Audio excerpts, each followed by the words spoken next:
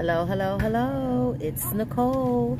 Nicole is making it happen. Guys, I'm at Target again doing another video. Guys, I can't believe this deal. I have been looking for a deal on trash bags because I know everyone's been doing the deal at Family Dollar.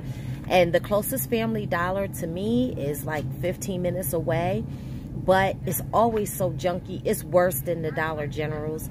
And they're never in stock with anything. So I know for a fact that if I went there, those trash bags would be going. And there's a lot of couponers that go to that Family Dollar. So I'm choosing not to do those deals. I'm not going on a treasure hunt looking for those trash bags. So I've decided to do the trash bag deal here at Target. So let me turn the camera around so that I can show you what the deal is. But before I do that, you know what I need you to do. I need you to hit that subscription button. I'm almost there at that 12,000 subscribers on YouTube. So hit it, hit it, hit it.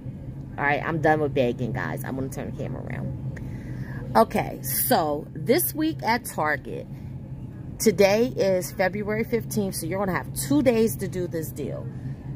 At Target through February 17th, when you buy 3 or more items, you get a $10 gift card. Now, this deal does not just include trash bags. It includes all type laundry products. It includes the finished dishwashing pods, just about all of the household items. So you can do this deal a whole bunch of different ways. I'm just choosing to do it with the trash bags because I need trash bags, and also because I think that's the best way to do it for me because of the coupon that I have. So first, let me show you what I'm going to get. So I'm going to get 3 boxes of these Fabuloso Hefty Ultra Strong trash bags. They are $11.29. Now, when I scan this item in the Target app, it says it's $11.29, but it also, one second.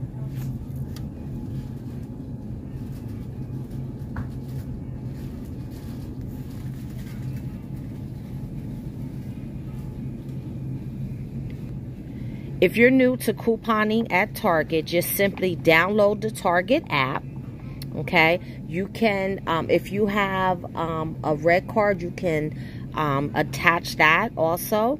But when you open up the app, it'll say, "Hi, Nicole, see your circle offers, your Target circle offers," and you just hit that.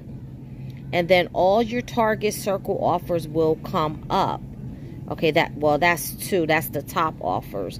But you can hit all of them and then you just scroll down here and that gives you more. Okay, you can see, hit show all, and now that shows you all different ones. Now I have this 5% off in store or online purchase for my birthday.